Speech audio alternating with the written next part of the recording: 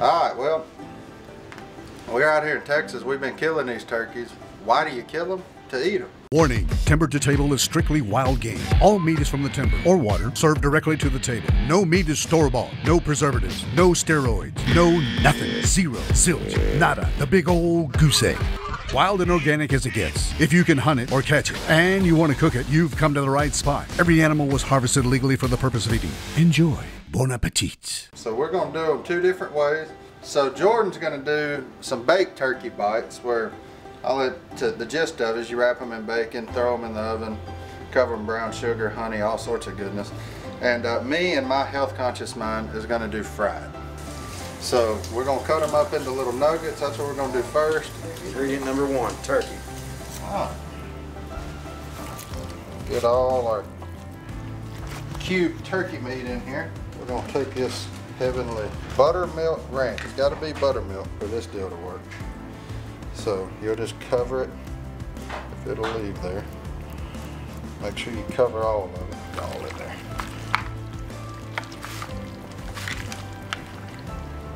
Oh, got my sleeve. I'm gonna be smelling that tonight while we're home. Make sure it's nice and covered. Hey, go put that thing under my truck tire back over. This ain't my normal brand, so we're gonna check the heat on the pepper.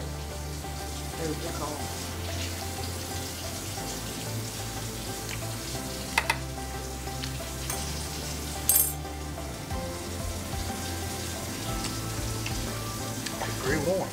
But what we're really wanting to get out is the juice. And all you're really doing with a pickle juice is getting the vinegar out of it, help break down the meat, make it even more tender. So, real scientific measurement here. That'll probably be enough.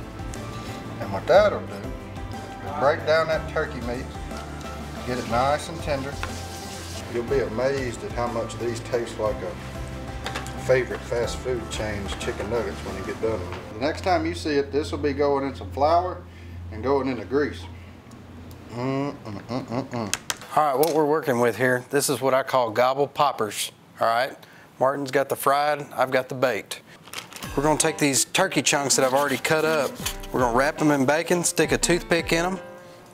So I got my assistant here, he's gonna dump out the brown sugar. All things good, a little bit of chili powder. We're gonna coat the wraps in brown sugar and chili powder. Then we're gonna put it on a pan, stick it in the oven for 20 minutes at 350 degrees. I'm gonna check them at about 18 minutes. If they look right, I'm gonna coat them with honey. Oh, I'm getting hungry just thinking about it. Well, we're about to get ready to fry these turkeys. I told you last time that the next time you'd see them, they'd be ready to cook. So next step, that's what they look like after sitting in the refrigerator all night. Boy, don't that look good.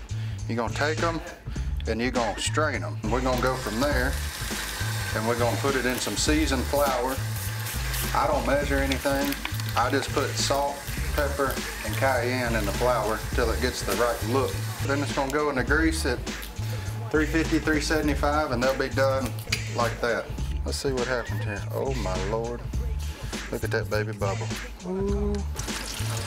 This is why you turkey hunt, right here.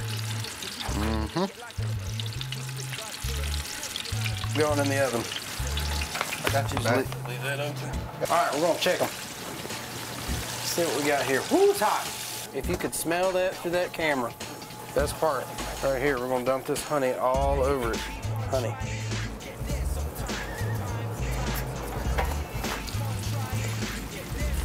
Back in for about 5 minutes.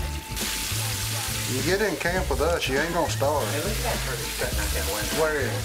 Right there. Huh? You don't think? No. Ooh, right there. How's that fried turkey? That's the oldest trick in the book. I need a taste tester. How is it? Is that good? Oh my goodness. I'm gonna hit it with the honey again. All right, there you go. Turkey, 2 ways to cook it. You got your fried and you got your baked. Dinner and dessert. Enjoy. Buddy, you come turkey hunt me any day. Any day. I'm happy to help. Happy to help.